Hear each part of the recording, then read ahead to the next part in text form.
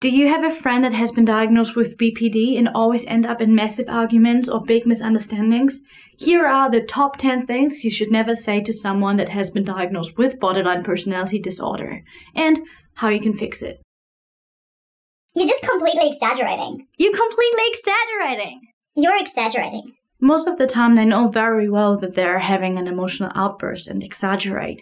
They're most likely to be having an inner voice inside their head that is saying the same thing right now. So if you use this kind of sentence or something similar, you become the projection of their pain and might get attacked even more. Why don't you just calm down? Come on, just calm down. Just calm down, man. Just calm down. It's not a big deal. Did you ever tell someone to calm down and it actually worked? If I'm really honest with you, it's just not helpful. If someone's right next to me having an epileptic attack and I tell them to calm down, it's probably not going to work either.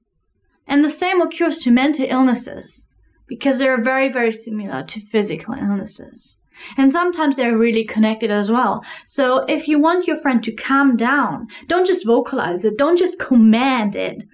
Be loving, be kind, be understanding, maybe give them a hug. And who knows, maybe the tables might turn. Stop crying. Stop crying. Can you please just stop crying? By that, you're not only not helping your friend or spouse or whatever, but you're also telling them to suppress their emotions. Suppressing emotions is never ever a good thing, but especially when it comes to borderline cases, it can lead to emotional crises or, in the worst case scenario, even self-harm or suicidal tendencies. Always allow yourself and everyone around you to feel their true emotions, to express and embrace them. Crying is a good thing. It is one step closer to healing. Feel your feels. Just get over it.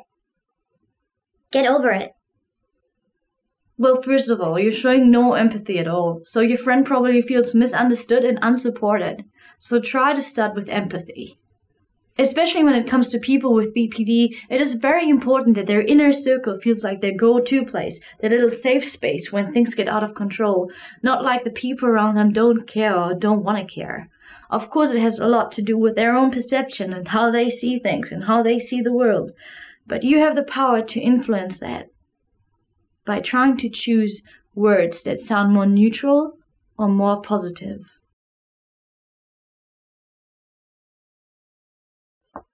We all have our own weight to carry.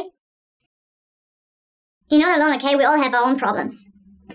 While it is indeed true that we all have our own weight to carry, our own problems to take care of, it is just not a nice thing to say. And your friend might feel attacked or left alone. When you cut them off with a sentence like that, it is very likely that they might not open up to you again about their pain or their trauma. They might feel like their pain is not taken seriously, or they might even question the trust in you. I'm not telling you to give up on your own well-being. You have to put yourself first no matter what. Your well-being matters. You can set an example by putting your own needs first. But express your needs in a loving way, in a caring way. I need this right now. I need to take care of myself right now. But that doesn't mean I don't love you. I love you. I care about you. That sounds so much nicer than saying, we all have our own weight to carry. We all have our own problems to carry, so get over it. You're wrong.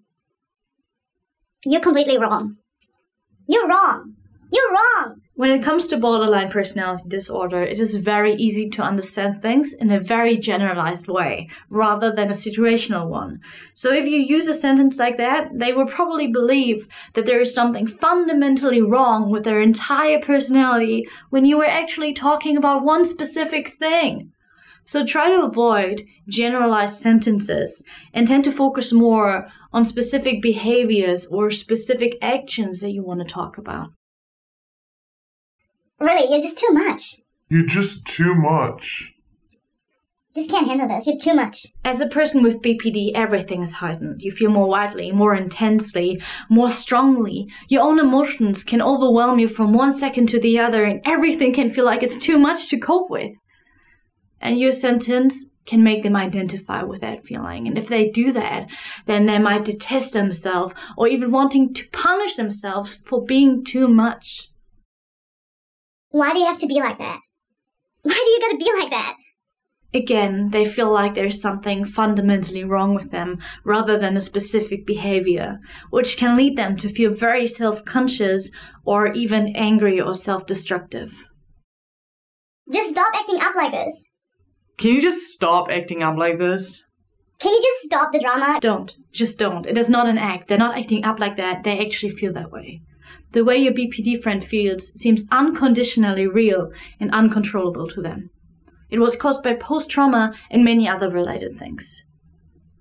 You might not be able to empathize with that. But I always like to compare it to being on ecstasy or LSD, where everything is heightened, the highest highs and the lowest lows. It is not an act. You don't actually want to commit suicide. You just want attention. This is probably the worst one. Always, always take someone's suicide thoughts seriously. Because you might deeply regret it if you don't. Especially when someone opens up about their suicide thoughts, you should be very conscious about your reaction. I'm not telling anyone to be the hero here, but calling a helpline or calling 911 is not going to hurt you and might save someone's life. Unfortunately, many people do not take suicide thoughts seriously, and this can end up very, very bad. If you want to be a caring friend, be a caring friend. If you truly, deeply want to help your BPD friend, do not try to take their pain away. Do not try to be the hero. Instead, be supporting and caring, but make clear boundaries at the same time. They need to find their own ways to help themselves and heal themselves. They need to find their own coping mechanisms to deal with their own issues. They need to choose to go on that healing journey. And all you can do is choose to walk with them. So, do not try to be a 24/7 babysitter. Do not take all responsibility on you. You are your own person, and so is everyone else around you, no matter what mental health issues they have. Everyone is responsible for their own actions. Also, don't sugarcoat things. You have to protect your own energy no matter what. But you can do that, and at the same time, vocalize things more neutrally or positively. For example, say things from a me perspective rather than attacking the you. Speak about your feelings rather than their actions. And this can change things quite a lot. Here are a few examples how you can do that. To be honest, I'm feeling very attacked right now, and I need to set some clear boundaries here. I'm feeling very angry right now. This doesn't mean I don't care about you anymore, but I'm very upset. Honestly, I feel very attacked right now. I love you, I care about you, but you cannot disrespect me, so I need to set some boundaries here. I'm sorry what you've been through. I deeply care about you, but I have to take a step back here. Hey, I really need to take some time by myself now. It doesn't mean that I don't love you anymore, but I need to do this for myself now. I feel you. You're not alone in this. I'm here for you. Whatever you're feeling right now, it's okay. Hey, I need to call 911 now, because I don't want to watch you committing suicide and I don't know what to do. Please don't be angry with me, but I have to take care of you, and this is my way of taking care of you. This might not be true for every BPD case in this world, because they vary quite a lot. However, I find it very helpful, not just for BPD cases, but for many other people too. What do you think are the 10 worst things you can say to someone with BPD? And what do you say to de-escalate the situation?